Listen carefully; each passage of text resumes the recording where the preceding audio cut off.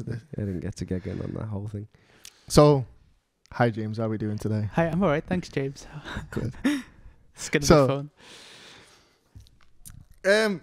One of the questions that I want to start off was one of the questions I've always been wondering when it comes to like musicians in recent times is like, how have you found inspiration over lockdown, and has it been hard? Yeah, well, that's good. I thought you was gonna go all the way down to like where were you born? What stuff? But this is better. No, we do the good questions. Thank you so much. Inspiration is the inspiration's been hard. Is because it's something that I've usually found inspiration from a lot of doing. Like I've always been a person that's been good out of having something to do and always being busy. So having nothing to do at some point has just sort of sent me into a bit of a spiral in terms of mental health and all that, which was a lot of fun. But I found inspiration through routine.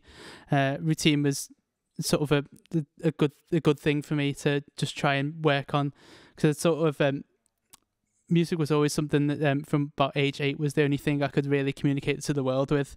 I was sort of a very quiet child until I picked up a guitar that my cousin left me and started playing Beatles songs.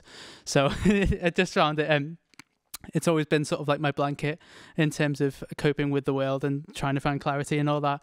So when it seemingly all was taken away, I sort of had to go back to where I started in my roots, and how I trying to remember how to write songs again and how to do things the normal way. So I found a lot of inspiration from a book by there's a guy called Stephen Pressfield who wrote a book called The War of Art, and it was about battling resistance, and it was the process of doing creative work well, and a lot of the major thing I got out of it was to be able to write songs and to be professional about it. You have to learn to sit down and actually face the demon of resistance and all that. It's like fighting a dragon every time you sit down to try and write a song. But I found inspiration from doing a lot of reading and just sitting down and working through the feelings that I had at the time, and journaling was a good one as well. Just sort of write pages and pages of the random stuff that was on my head. But yeah, I found inspiration a lot from the process of doing, and going through bad times again recently. I found that's a way I've sort of tried to get more inspiration. You just sort of analyze what's going on in your head, and then just sit down and write about it. It's like it's simple. It's like do even though you don't feel like doing it. It's like if you still, even though I think it's been overlooked by a lot of people in this lockdown, where, like you said before, we're so used to getting about and doing all these things and being social animals, and when that was taken away from us and you lose that routine that you had, you've got to try and establish a new routine then, innit? And you don't feel like doing anything because it's different, it's like alien to you. But working through that and sort of figuring out where your head's at and how you feel about all this, again, that's bringing more emotions to the table, what you can feed into your creativity. And we discussed it a lot over lockdown, didn't we, me and you, about like the idea of like routine being so helpful, and like the idea of like discipline is freedom in a sense, where like if you're able to lock yourself in this like routine and be able to like get yourself in a set way of doing things every single day, it's really helpful to give you like options in what to do that day. What was it? It was that what's the philosopher name that we've been talking about? Nietzsche. Oh yeah, Friedrich Nietzsche. Yeah. Where like one of his books is basically like the freest man is the person who isn't controlled by their emotions. And that's kind of like what the routine does, doesn't it? You're not like forced to do stuff because you feel like doing it. You've got this routine. It just allows you, instead of like, because you guys know when you like if you suffer from anxiety or anything like that, it can get to certain points where, and it changes from day to day. Sometimes some days you'll wake up and with the emotions going around your head, it's just like a big messy ball of string, and you don't feel like doing anything. You don't feel like you can focus that energy. But if you give yourself a little bit of discipline, and it's like, it's not about being strict with yourself so much, but just making sure that you get a certain few things done within a day that you say, like going out for a little run or something like that, that's something you know is going to make you feel good, like making music. If you say, right, forget about this for a minute, I'm just going to sit down and get into my music. My anxiety is sort of a weird thing where I know, speaking to a lot of people, I know it's a weird thing where it sort of affects people in completely different ways, but mine's I try to cope with it by trying to do a lot of things and being a bit of instead of, I always felt like I needed to do something rather than I couldn't just sit there. And like my dad says, we have this problem in our family where we can't just sit down and do nothing for a minute. We have to always be doing something. But you touched on philosophy, but I sort of I found helping a lot of really cheesy self-help books after a while, like 4 Hour Work Week, and I was like, this makes me feel slightly better. But eventually I got into a lot of I touched on stoicism and a lot of that sort of philosophy. I wouldn't call myself a stoic, but I liked some of the like Seneca had a load of good stuff, and Marcus Aurelius was quite good. Have you seen that? Have you seen the Daily Stoic? Yeah, I like Ryan Holiday and his books and stuff like that. Yeah. But I found a lot of that sort of made sense in the sense of by having self discipline with yourself and being in control of your own ego and your own inhibitions. Like it's not something the world needs to hear about. It's just sort of like you need to have a discipline in order to do the right things and to create good work and stuff like that. It's a worry I tend to hold on to a lot, but I've just tried to keep going, and I think there's definitely pride in keeping going rather than not keeping going. Yeah. So I've tried to hold on to that as much as I can do. We can all. Sorry, James. I was going to say it's quite interesting. I was going to say, like, there was a Pitchfork article today on like it was like on a Julian Baker review, and it was like, way too hard on yourself, it's become its own genre. Yeah. And I feel like that's so, like, after the lockdown, I feel like that's going to be so prominent, because we had artists like Phoebe Bridgers, Julian Baker, Father John Misty. Yeah. But now even people like Hayley Williams and Taylor Swift have got onto this genre. Writing really introverted, like, and that's kind of like emotionally centered albums. And you've been onto that for a while, haven't you, as well? Yeah, a lot of my from quite a few years ago, I've sort of got into Sufjan Stevens and that lot of scene, but noticing it coming up quite a lot with like the Taylor Swift Folklore. That was quite a good album for me during the lockdown. Hearing the sounds I've been creating for quite a few years on the main stage was quite a nice feeling to say, like, oh, there's people get this. People get sort of kind of sad songs that and talking about things that are just sort of. I've come to understand a lot of my music tends to be just trying to clarify things that are going on in my life, and it's always been that sort of for me. But it's nice to see that other people are relying on that as well. Like, well, that's why it's such a good outlet, isn't it? Because you can take all those feelings and put it into a song and not be embarrassed about it. You know what I mean? It's like it can help you make more sense of how you feel. Exactly. When you just get that down on paper. And like you said, like, I agree. I think it's really good that people are getting more interested in that stuff. It kind of feels like people are starting to be more comfortable opening up about things like that. It's especially when music like that on the main stage, it starts a conversation as well. Like, I don't know how much Taylor Swift, I'd have to go back into lyrics. She doesn't necessarily touch about I remember she said she didn't necessarily touch on her own experiences for once, which was, although she was talking through the lenses of characters and stuff like that, which was for her a new experience. But I think it would be for the amount of inspiration a lot of other songwriters are having from these big albums, talking about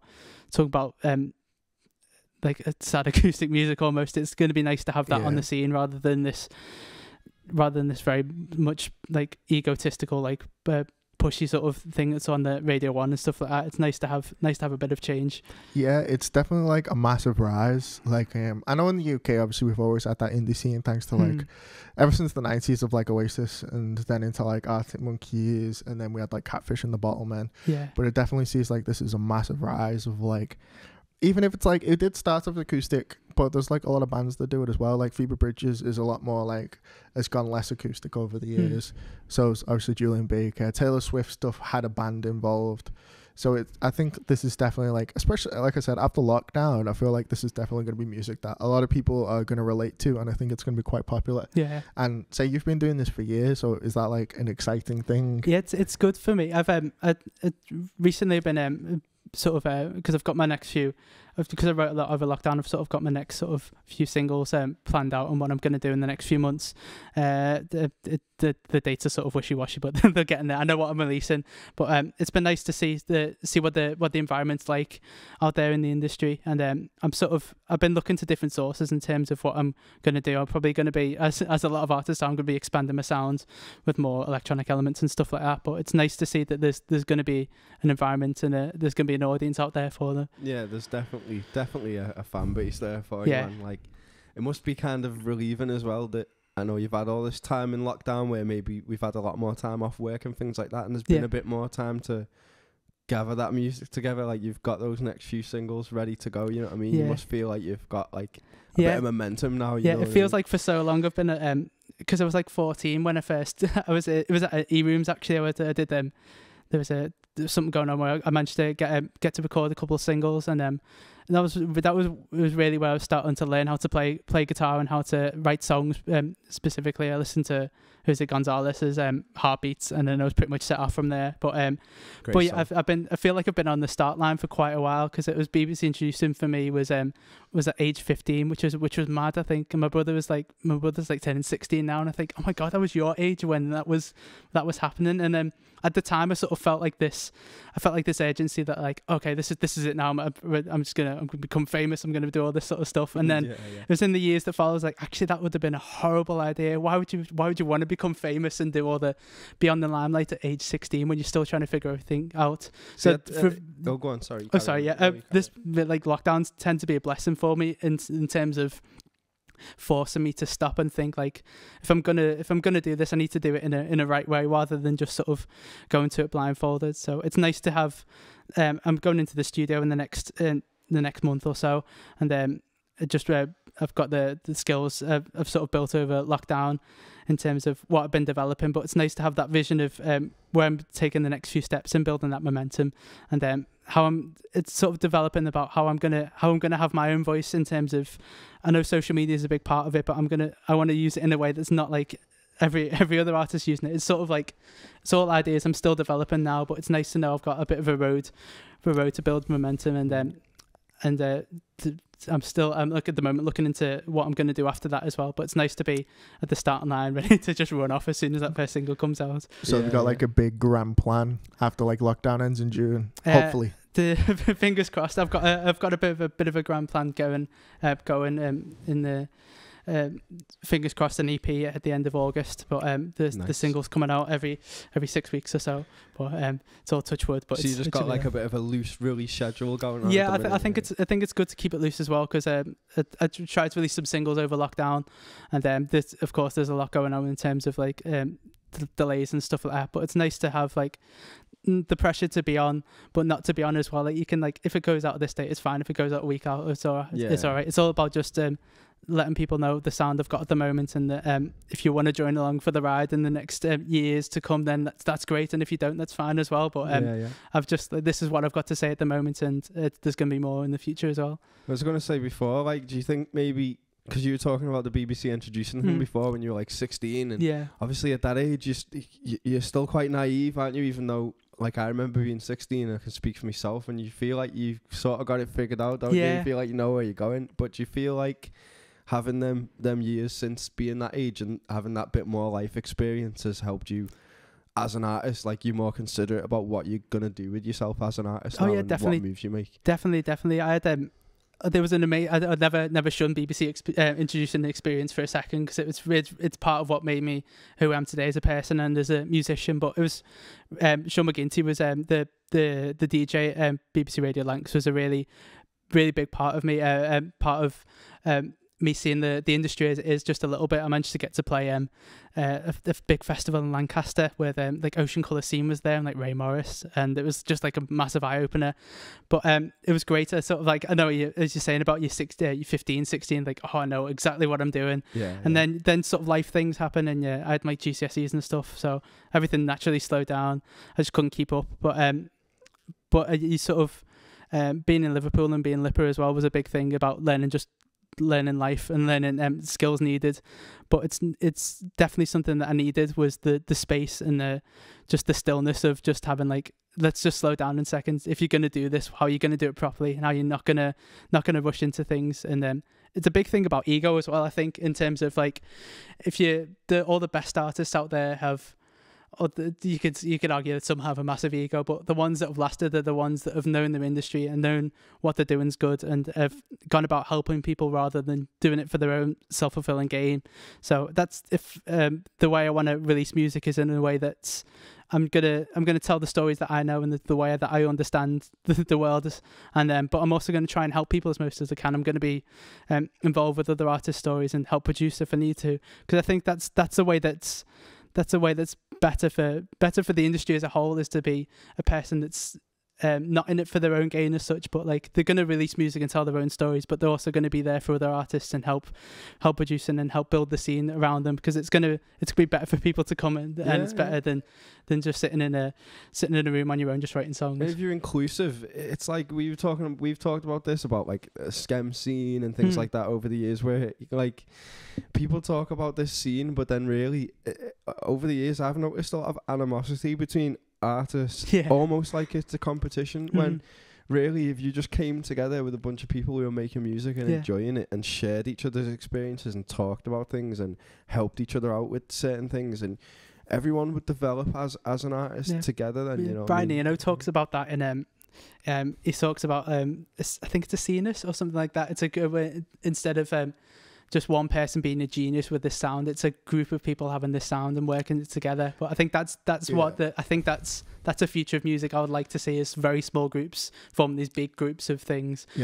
Say it's all these big massive like changes in music have always been off a scene. It's never really been off a band, and if you think it's off a band, if you do the history of the band, it's always off a scene.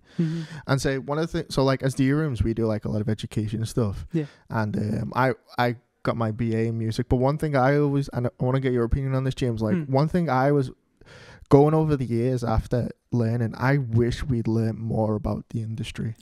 Like because it's one of them things where it seems like a lot of the teachers that do teach in like union stuff don't actually understand it as much as I wish they did. Because there's a lot of lessons to be taught, like you said, about building scenes and building friendships and building communications with other bands and putting on your own gigs and finding people of similar genres and lifting people up. And like one of the big things you don't see anymore, which was massive back in the day, was like EP splits with other bands. No one ever does that anymore. Do you know, like where you've got a band that you really like and they really like you, and you want to interact with each other's fan bases, you do like an EP split. The only scene you see that in nowadays for me is like sludge metal bands and stuff like that. Like punk bands and stuff like that that are still very like DIY, but like I don't know why it's never really been done in like the acoustic scene. I know recently there's a guy from the punk background, Frank Turner, did a similar thing. I can't for the life of me think of the other artist who was on the EP, but he does that a lot. That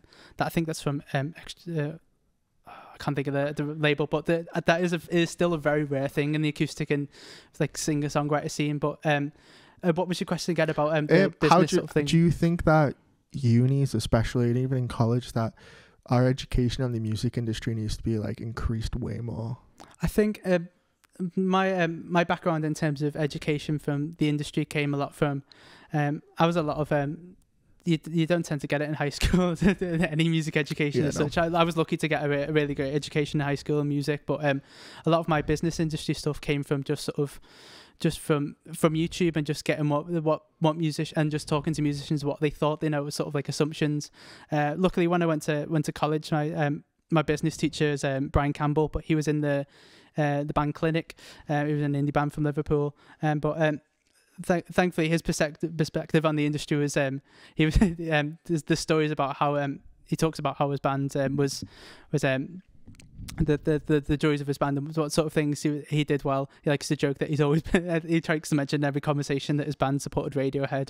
It's like, support Radiohead, but just a little buzz line, gotta get that in there.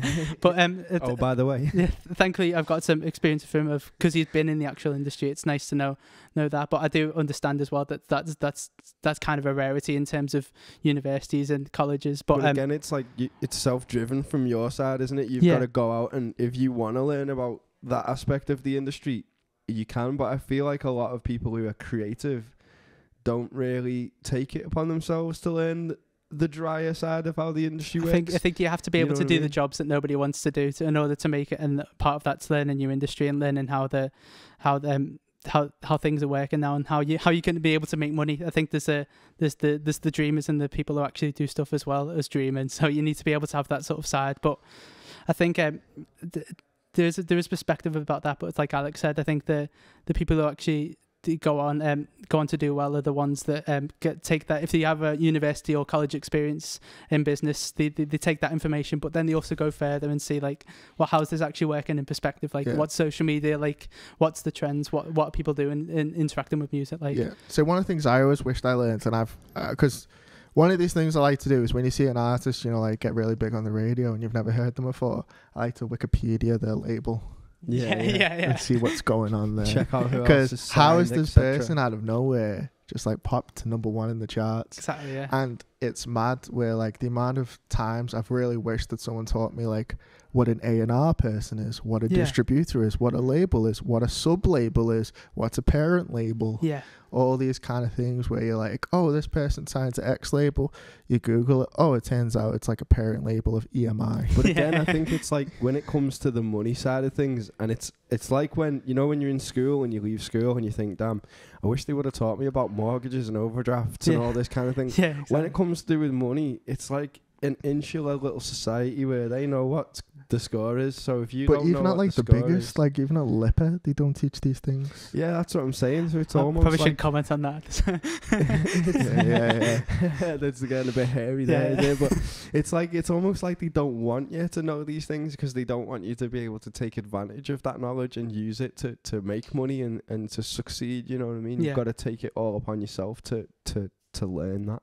You know what I mean? Yeah, I think it's definitely important for. I try my best to do this as well, is just to look at is to understand the industry as best I can and how I can work with that in the future. So like at the moment I'm independent and I'll be quite happy to work in that, but I do understand that in order to make it, you're gonna need to have a team and to understand your industry. So but I think what's good nowadays, I feel like, I don't know about you, but I feel like there's more creative people, not just musicians, but people just within that industry who are more willing to work independently. There's independent companies there's independent distributors out there. There's plenty of small independent record labels that I follow, like Blah Records. They have great success, like distributing their own stuff. But even then, they're like super rare. But I think nowadays, as a musician, or as if you're in a certain kind of scene, you have to think, what do I want? Where do I want this to go? Do I want to reach as many people as possible? And appeal to everybody, or do I want to really appeal to a small group of people? You know what I'm saying? I think like the big takeaway is a lot of the time is like you've got to realize this is graft. It's not a thing where you can just sit in your room, record some music and release it. You've got to like work on it.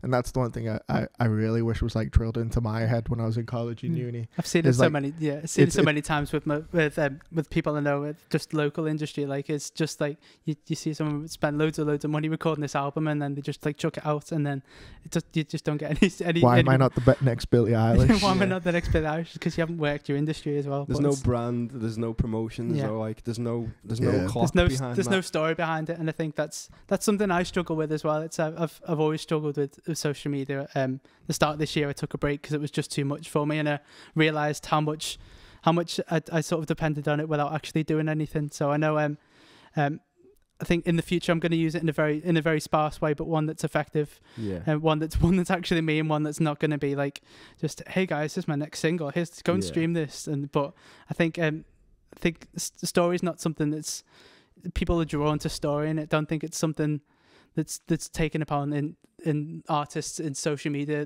these days. It's very toxic, isn't it? Like when you go on social media, there's a lot of toxicity because people can remain anonymous and say things without it affecting their lives at all. Like there's no consequence to that. So I think it's very toxic, but there's no honesty as well. There's no, although it's gotten a lot better recently with people talking about mental health, but I think it's something that's still like, for your average person, there's still the sense of you promoting yourself constantly. And I know that's sort of the game when you're a musician. It's annoying that I find it's annoying that it comes with the title now. If you're going to be a musician, you have to force yourself through this thing, the thing that's hacking at your brain constantly. But you need to learn how to.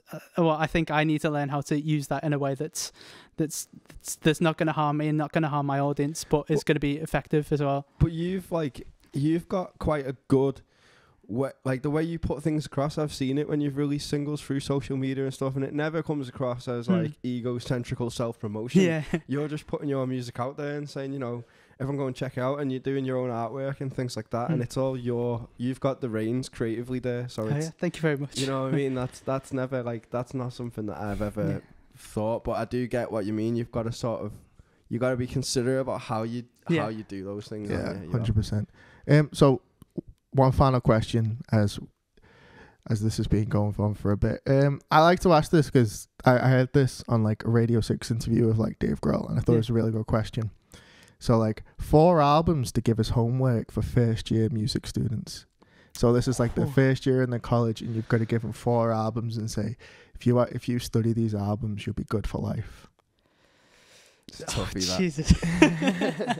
That's called on the spot. On the spot. I should have pen and paper so I could just list them down. But I'm just going to go off the top of my head. But it's where do you take this perspective as well? It's like, what albums would I... So that's it. So like the question is less like what's your favorite albums? What would you give to music students, like their first year music students in college? Like here, and this is like their intro class. Like when it comes to like songwriting, music production, performance, what's like the best of the best when it comes to them that they can learn off and hone their skills? Jeez. Okay.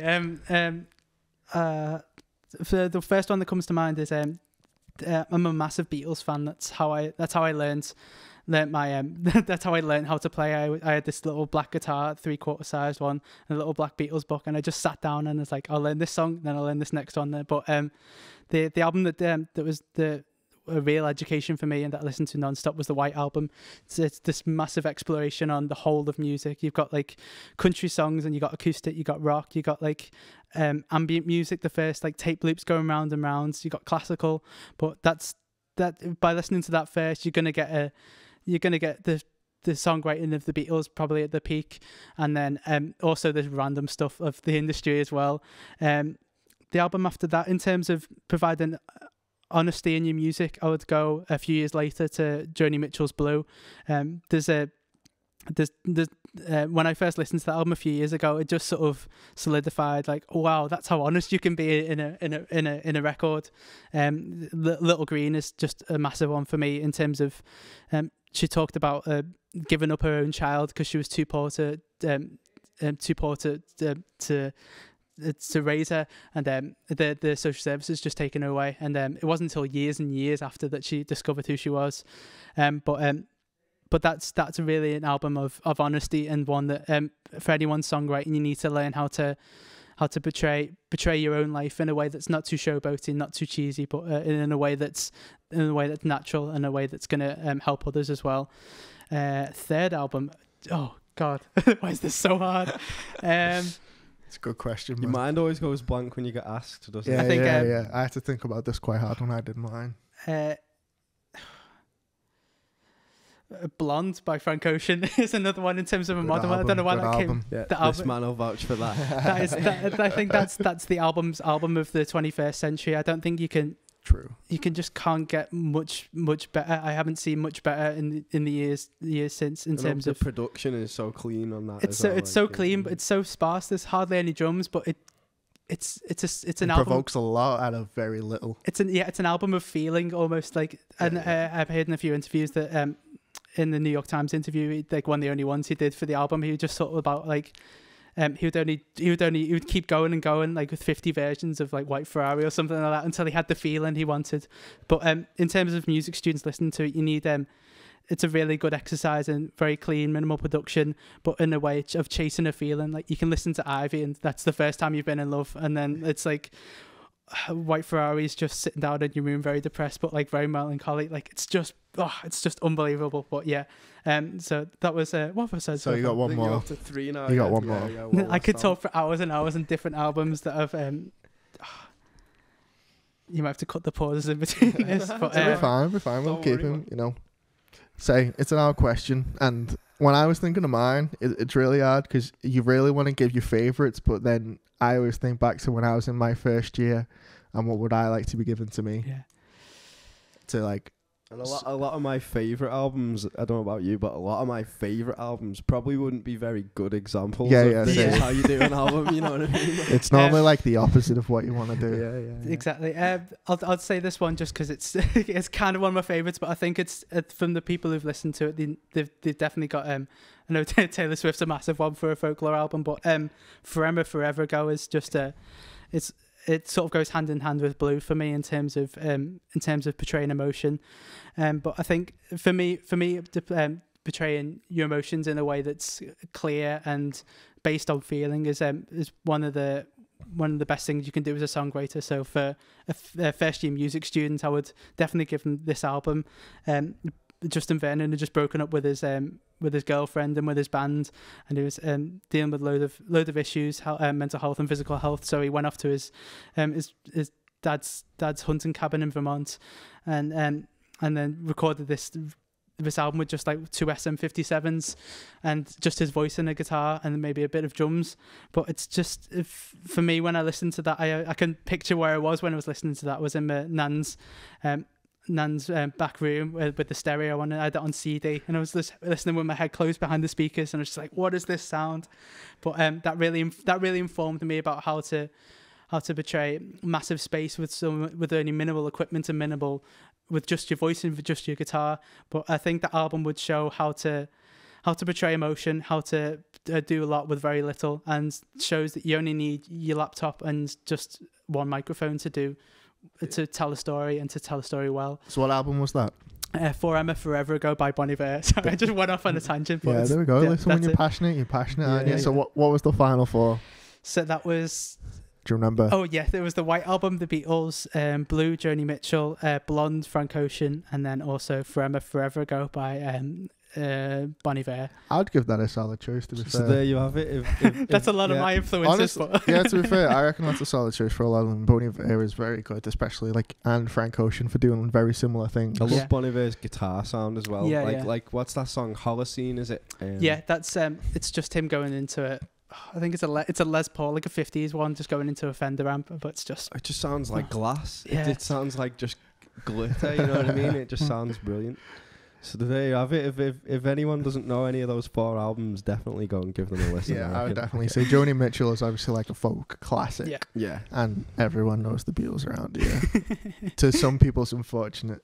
Well, yeah, it depends. It depends who you are, doesn't it? It depends how many conversations you've had in a boozer about how the Beatles are the best band in the world. How many arguments in uni you've had with your teachers. But I definitely think that the Beatles did a lot for songwriting, and certainly early on in the career with the sound engineering side of things. The Beatles and George Martin did some absolutely George Martin was crazy. Jeff Emmerich as well was a very unsung hero in terms of getting the sounds. Like, he invented automatic double tracking, like which was just bonkers. The amount of experimentation and the stuff that was developed in the space of like 10 years is unreal by the same group of people. It's bonkers. But that vocal sound that they got doing the double tracks and stuff like that is brilliant, and it sounds great. It does. So, do you want to shout out anything before we finish? Like any singles you got coming out? I'm not sure when this is coming out, but there's going to be a single coming out in June time to look out for. But to see where I'm at jamesjacksonmusic.com online.